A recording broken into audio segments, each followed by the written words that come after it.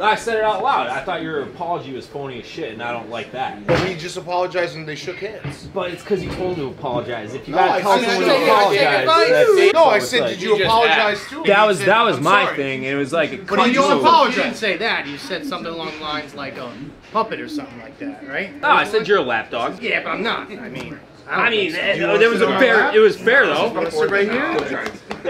Tumbling. Come on, sit right here. I got feels tonight. Listen.